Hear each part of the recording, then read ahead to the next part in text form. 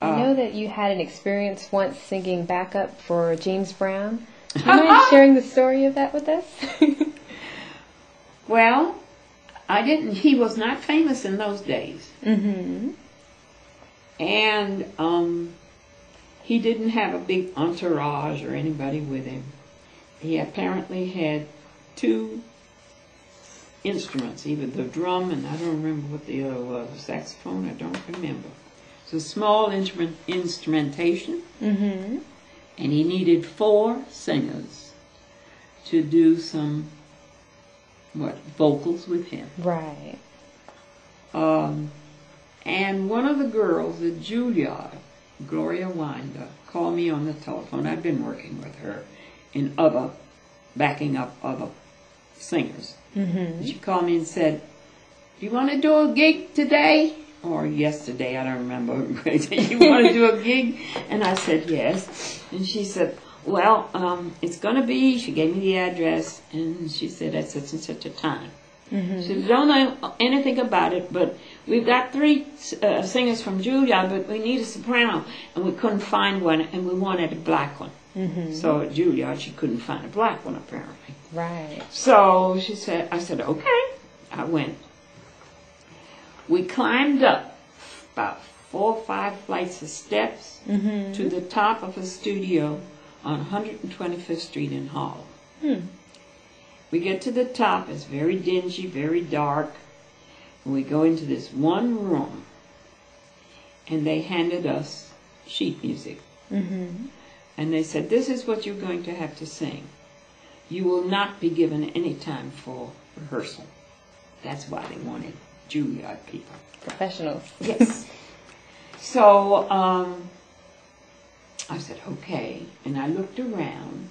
And in the corner, in those days, they didn't know how they have equipment today. They didn't have that. Right. They put him in something that was known as an echo chamber, which was like a big screen, Mm-hmm. and he was screened in there, and you really couldn't see him.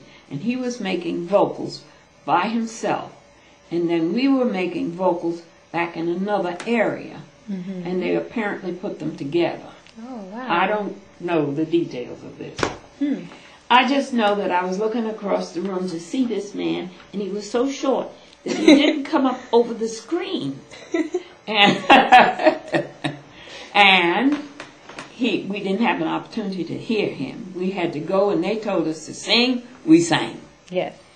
He had on, as was his after that, much later after that, he had on those distinctive boots he used to wear, Mm-hmm. because they had heels that made him taller. And so I said, "Look at those shoes he's got on, Gloria."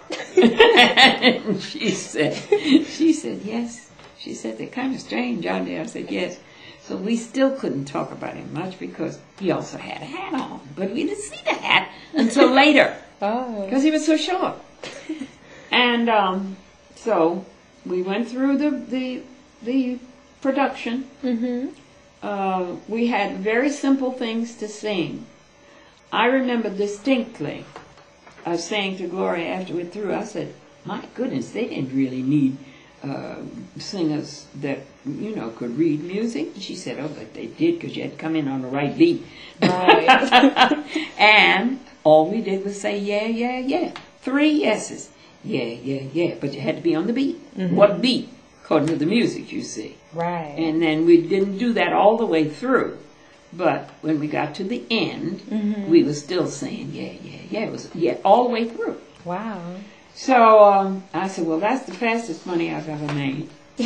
And walked out. And I said, "Who was that man?" Mm-hmm. And she said, "I just asked the man." She said, "He said it was James Brown." I said, "Oh, I don't know who that is." "Okay, let's go." Oh, well.